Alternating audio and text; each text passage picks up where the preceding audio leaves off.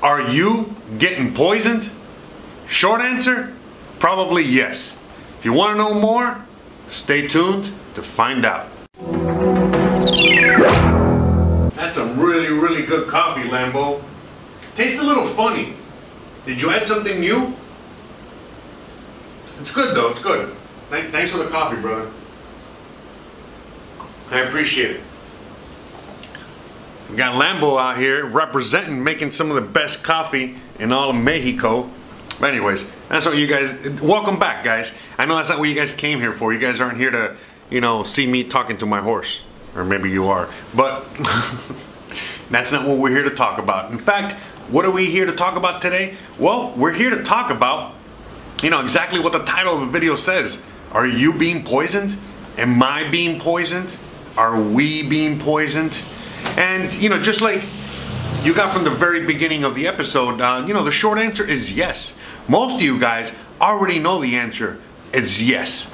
And we're going to be talking about various different things in today's episode as to the poisoning of the mind, of the human mind in today's world. But the reality is that there's a lot of ways in which we are constantly being poisoned every single day. Whether you're being poisoned by the food you eat, by the water you're drinking, by the information that you're ingesting because of, you know, things like you can't trust where, you know, the news is coming from anymore, right?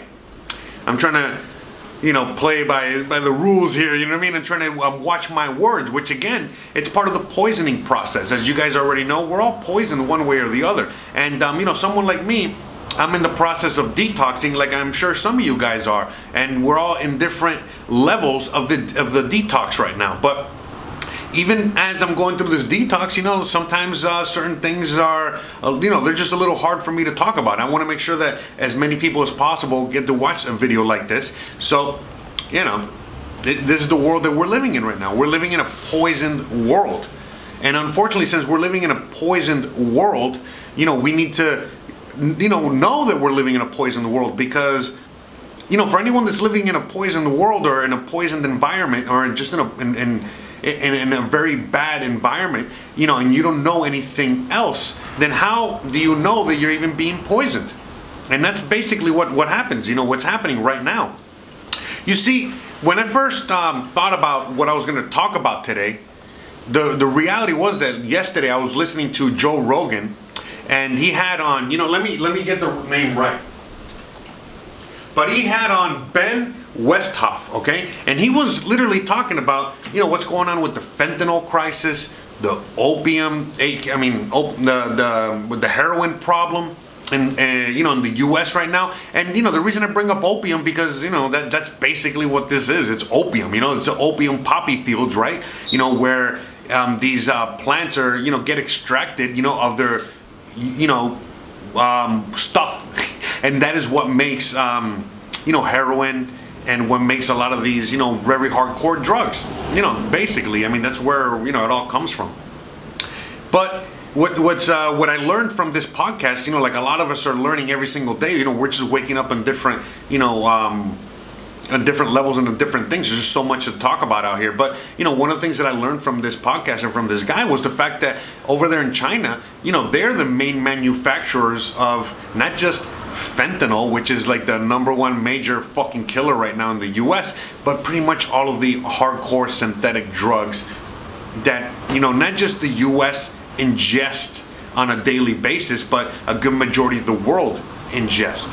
So, you know, I watch all kinds of channels, you know. So earlier today I was watching these two guys that are South African and another one that's American, but they both live in China. And, you know, they talk about, you know, their experiences there, just like I talk about my experiences out here living in Mexico. But, you know, just the fact that, you know, in China, it is very common for anyone from any country to get caught with drugs.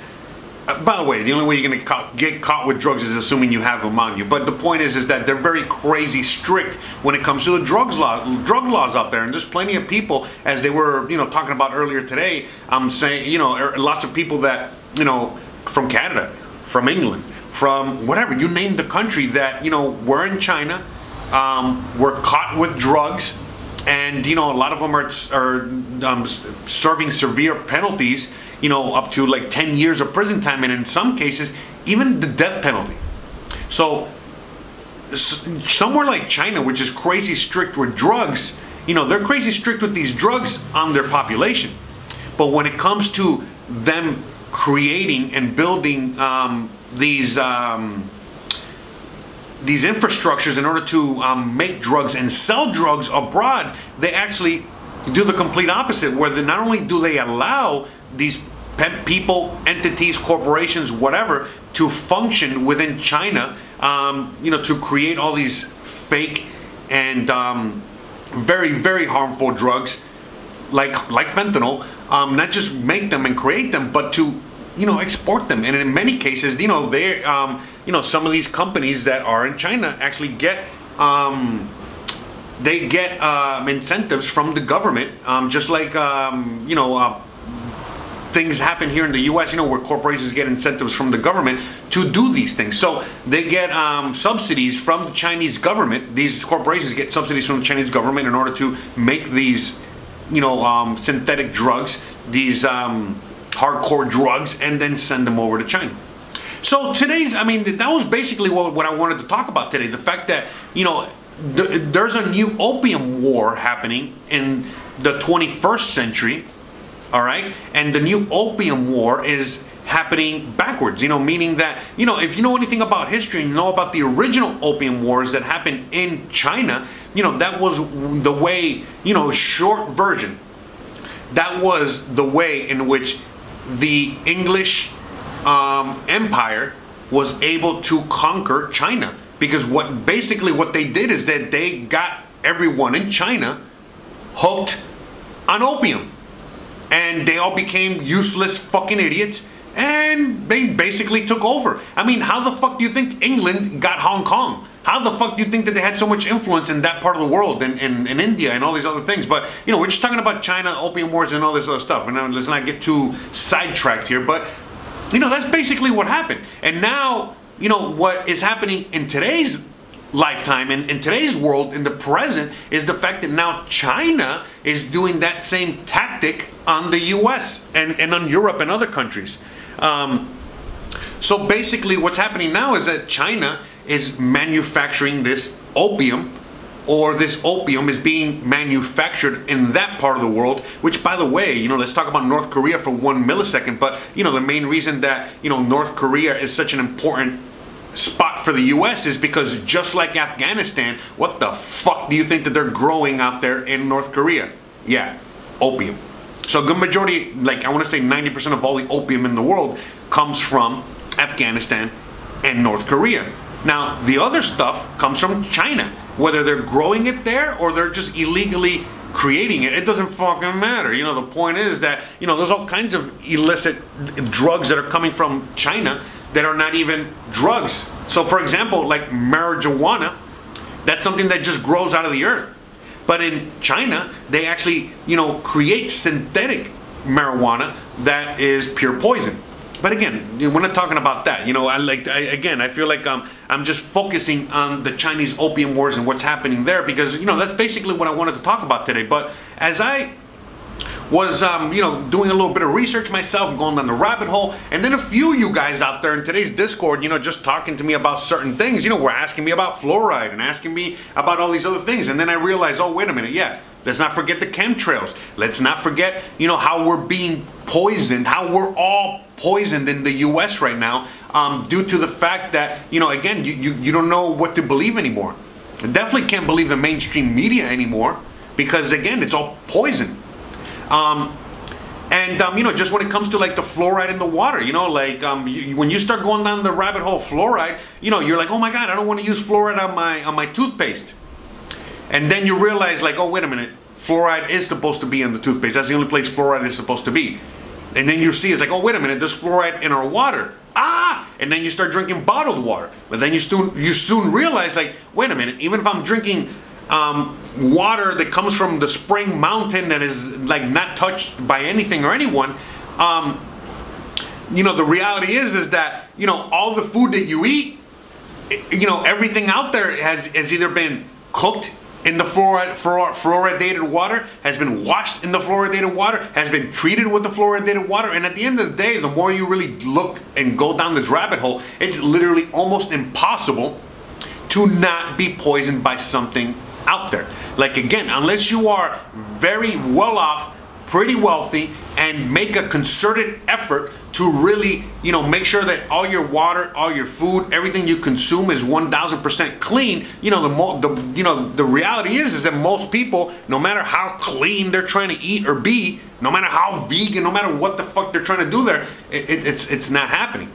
It's just not happening. You're being poisoned constantly. And, you know, again, assuming that you do have a very, very clean diet, well, all you got to do is look up to the sky, and, you know, you see plenty of chemtrails that are there to protect us, right? Again, you know, that's another rabbit hole. We're not going to go down that one. But, you know, you already know that the air is being polluted. You already know that the ground is polluted, the food is polluted, the water is polluted, the information that you are ingesting is polluted.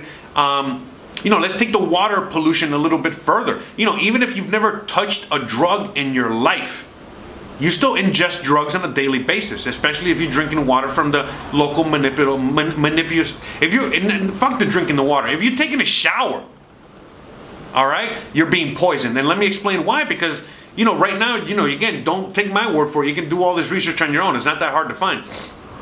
Pretty much every single water municipality, sorry, my English not so good sometimes, but every water treatment plant in the U.S., or every water source in the U.S. has been, for the most part, has been checked, you know, to see how the water is, you know, to see how poisoned the water is, see what's in the water. And a good majority of the water in the U.S. right now is poisoned. And then forget the fluoride, literally every single American that takes drugs, whether they're taking actual, you know, hardcore drugs like heroin or whatever the fuck, or they're actually taking just prescription drugs, which that's about everybody out there, whether you're taking, you know, antipsychotic pills or whether you're just taking something like fucking Lipitor, it doesn't fucking matter. The point is that when you piss and take a shit, it all goes into the same system, and no matter how clean they clean that water, they cannot get rid of all of this residue that is left from all of this poison that you guys are ingesting. So even if you're living the most clean life possible, you're still getting poisoned.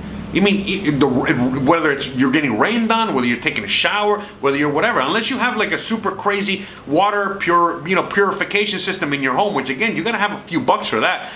You know, most likely you're being poisoned by the water, no matter what you do. And again, you know, we can keep going down this rabbit hole. It doesn't matter how you look at it, you're getting poisoned one way or the other. And, you know, even back in the day, look, for example, let's go down to cigarettes. You know, I used to be a habitual cigarette smoker. I used to be a chef. You know, basically, so you can already picture me smoking, you know, taking my smoke breaks every other 5 minutes, whatever.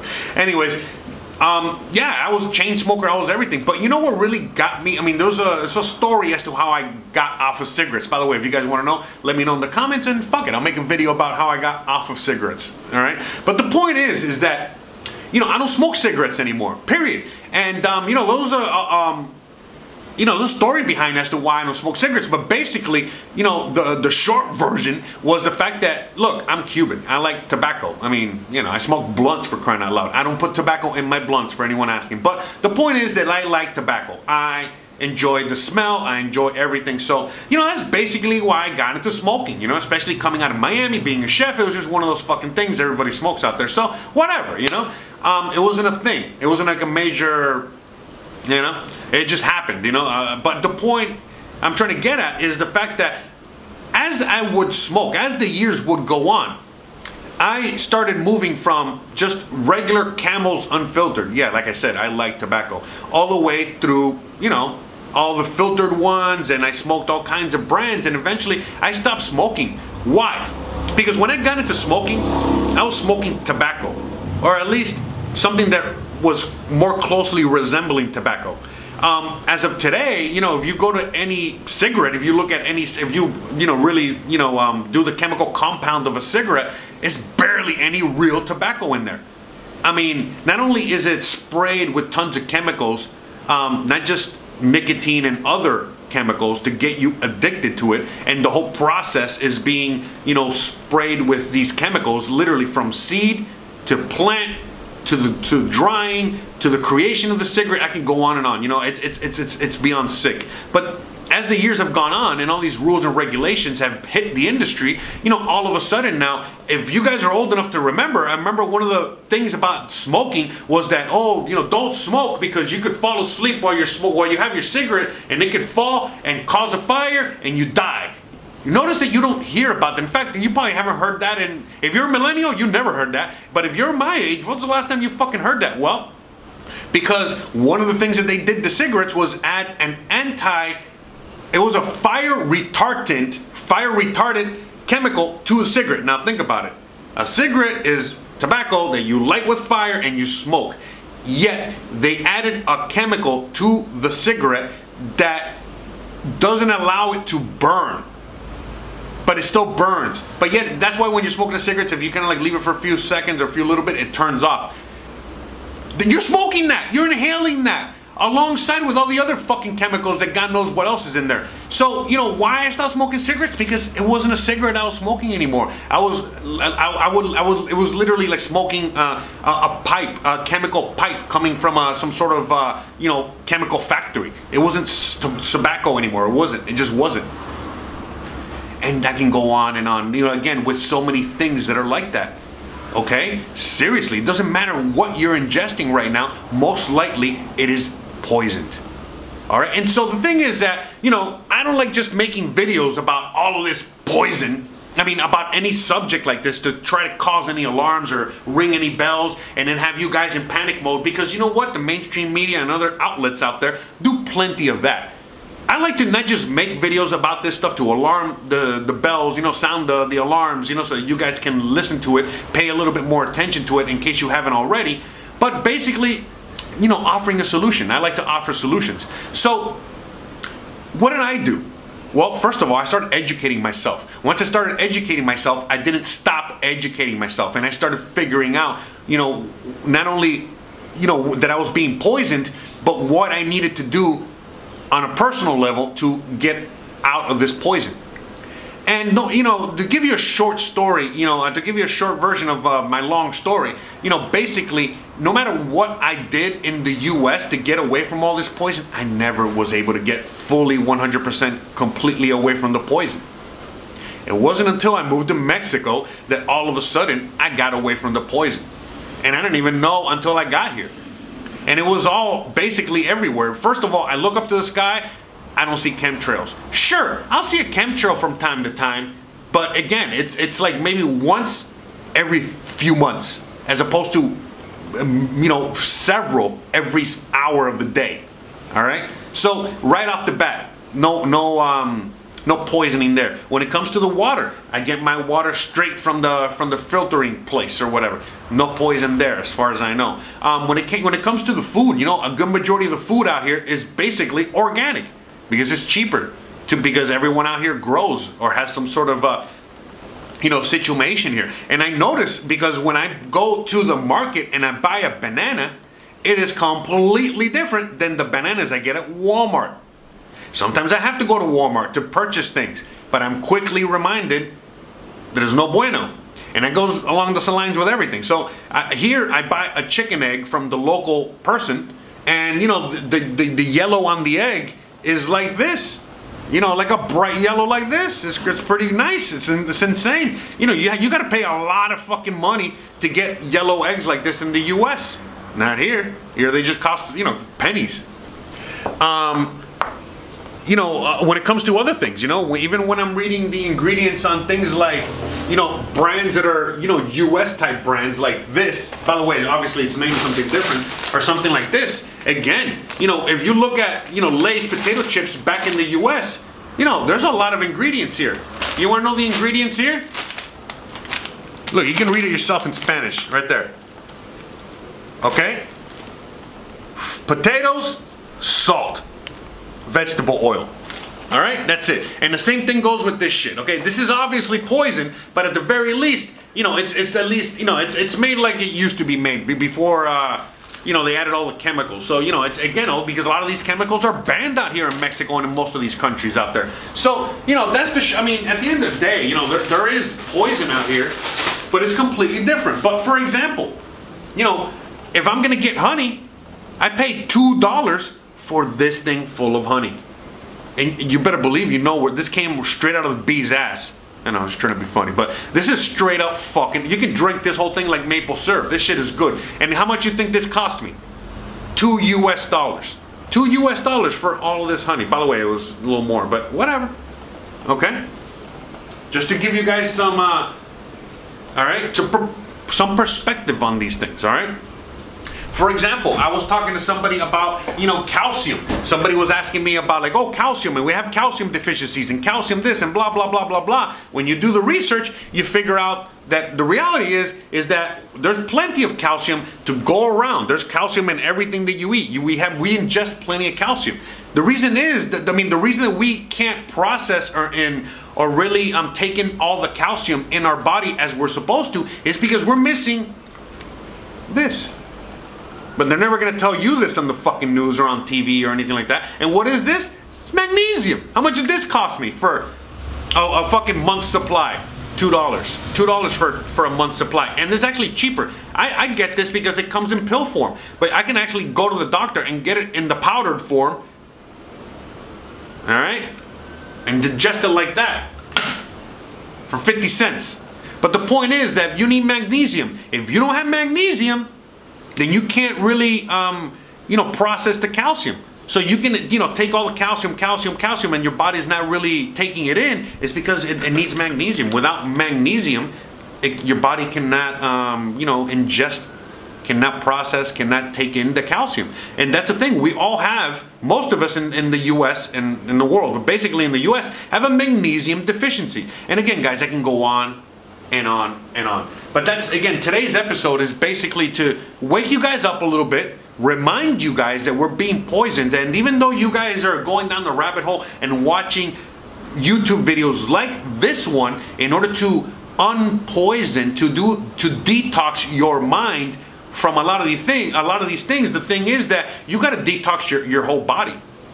All right, you got to detox your your consumption of water. You got to detox your consumption of food. You got to detox everything. Everything needs to be detoxed. It's not just here. The air that you breathe and so on and so forth.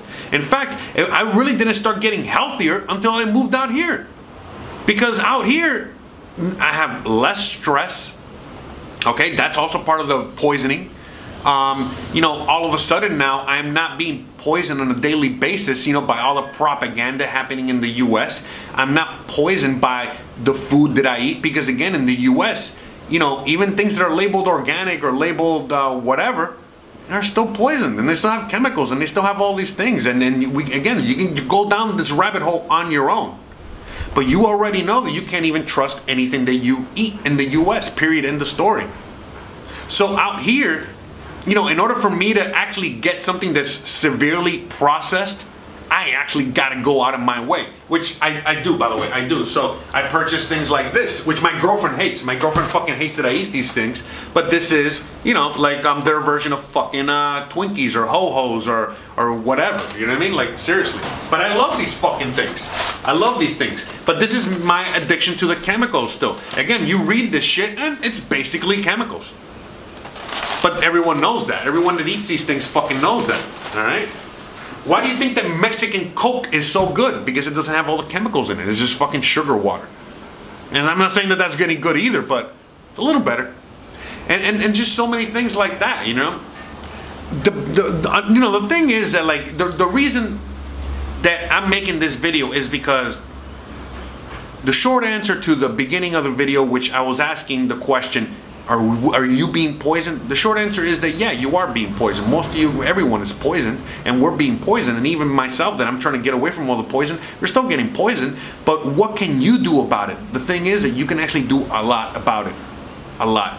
Okay? You can start the process when you're living in the US, and eventually, if you really want to take it seriously and things start getting worse, well, you can move out of the US and live somewhere where you will, where your health will be the #1 priority in your life.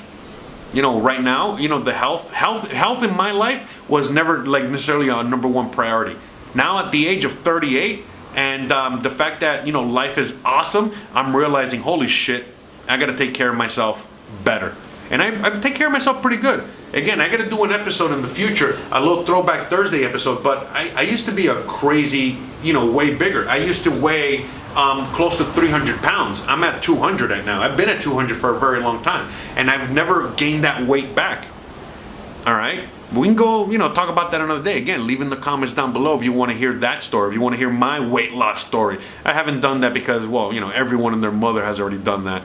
But if you want to hear my weight loss story, I'll make a video about it. But yeah, I mean, basically, I mean, and that weight loss story wasn't something that happened overnight. It was like almost like a fucking 8-10 year period time span, okay? With a lot of bumps in the road and a lot of failure. But hey, I made it. I'm here. I'm happy, but I still want to get healthier. I still want to get better. I still want to, you know, continue this, all right? So, guys, I really hope that you enjoyed today's video.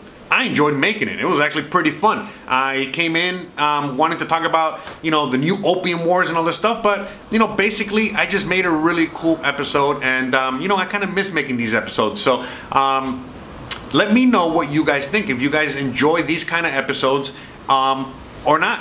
I really do think you do like these episodes. For a while, I was thinking that you guys weren't enjoying these kind of episodes, but you guys, the last time I posted one of these episodes talking about, you know, the real reason I left the US or whatever, you know, any one of these titles that I choose, you guys actually resonate a lot with it and enjoy that episode very much. So please let me know, because you guys are my guide to what kind of videos I make for the most part. Basically, I mean, you know, honestly, you know, to tell you the truth, I just love making videos. I love talking. I love all of this. I love talking about these subjects a lot more than, you know, talking about Mexico. But again, I talk about anything and everything. I love talking, period. So the point is that, you know, I would rather make a lot of these videos, but hey, I want to make sure that you guys want to hear a lot of these things, or you guys want to, you know, you guys like or enjoy these videos, so I can, you know, be encouraged to make more of them. Also, there's going to be a lot more things coming from this channel in the very near future. Not sure if we're going to see them in the next month or two, but for sure by the time next year rolls around, we're going to be seeing a lot of changes. I'm still going to be uploading every day, but I'm going to be doing even more, a little bit more marketing. I think I'm going to start going back to making little clips. I'm going to start, you know, being more active on Instagram by posting these little, you know, previews, little clips. And I'm also going to start doing that with YouTube as well, because, you know, I feel like there's a lot of, you know, information, a lot of gold, you know, that comes from these videos. And sometimes I talk so much that it gets lost in the void unless you listen to the whole thing. So I'm thinking to myself, you know, hey, why not start making these things into little sound bites, little clips, get people hooked and get them here. So again, you know, that just be expecting that. Again, if you know me and you know this channel by now, the reason I'm telling you guys is because once I tell you guys, I don't have any more excuses. I have to do it. If I don't tell you guys, well, I just keep making excuses, you know, and keep pushing it, keep kicking that can down the road until eventually, whatever. But all right, guys, it's enough. We're already reaching 30 minutes. Guys, thank you so much for watching. I want to give a big shout out to all my patrons. All the old patrons and all the new patrons. I want to welcome all of you guys and say thank you to all of you guys, and awesome, you know what I mean? Seriously, thank you, thank you, thank you. Thank you to everyone out there that is constantly sending a few bucks, sending Bitcoin, sending Digibyte, sending love. Love all of you guys too. Lambo loves you guys. We all love you guys. Seriously, thank you. And if you want to hear or if you want any more suggestions, I mean, if you want to see more videos on certain topics, please let me know. Let me know in the comments. Let me know in the Discord. Let me know on Instagram. Let me know. Just let me know. There's a million. All the links are at the bottom of where you can reach me. Let me know. And especially if you post them in the community, even better. That way we can have a conversation on this going. But please, you know, I always have topics to talk about, but it actually helps me more if there's topics that you guys want to hear me talk about. So please help me with that so I can help you. Help me help you. All right? Guys, thanks again for watching. Don't forget to please like, please subscribe, please share, please hit that bell icon. And that's it. Most importantly than anything else, please stay awesome. Thanks again for watching, and I'll see you guys mañana. Hey guys, me and Lambo are still here. Show's not over. Just wanted to give you guys a quick reminder to please check out the online store where you can find all kinds of awesome merch. Also, check out josearteaga.com, where, you know, it's the website for me and all this other stuff. So also, you know, check out Discord. It's an online community in which everyone, all my fans, hang out. Again, just, you know, click at the link in the bottom description of every video here, where you can just join the community and continue the conversation, where we talk about, you know, all this and beyond. So please, don't forget to check us out there. Check me out on Instagram, check me out on Twitter, check me out everywhere. In fact, always look at the description of every video. You can find all kinds of stuff at the bottom of the description of every video. Again, I'm always giving you all kinds of goodness. So, you know, whether you're checking the description of the video or whether you're watching the next video, which you're gonna see some here now, you're gonna have all kinds of fun. So again, thanks again for watching, and I'll see you guys when you